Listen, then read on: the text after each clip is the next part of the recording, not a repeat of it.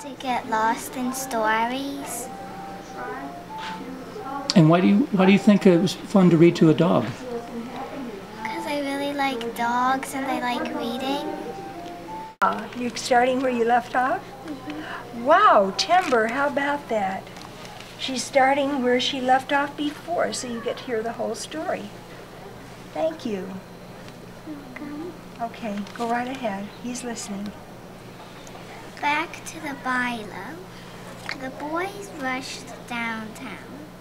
Now they stood on the corner of Main and First. They looked up and had to do it for Lucy.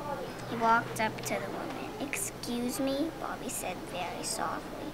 The cashier didn't hear him. "Excuse me," Bobby said more loudly. The woman looked down at him. "Yes? Hey!" Grouchy man was waiting. Let's go with black spots. She's lost in her name and was last seen chasing orange pants. Her name and The name of this book is Sally Goes to the Beach. Okay. Can I start? Sure, you can start.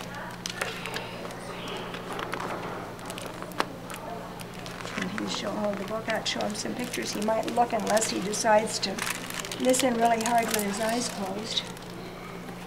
You'd have to hold it over here so you can see. Right here? He's got Timber look. What? Dan, I see the suitcase. We're going away. We are going on a vacation. We are going to an island in the ocean. We will take a ferry boat to get there. Good. Wait. Now put it lower. Okay. It's funny.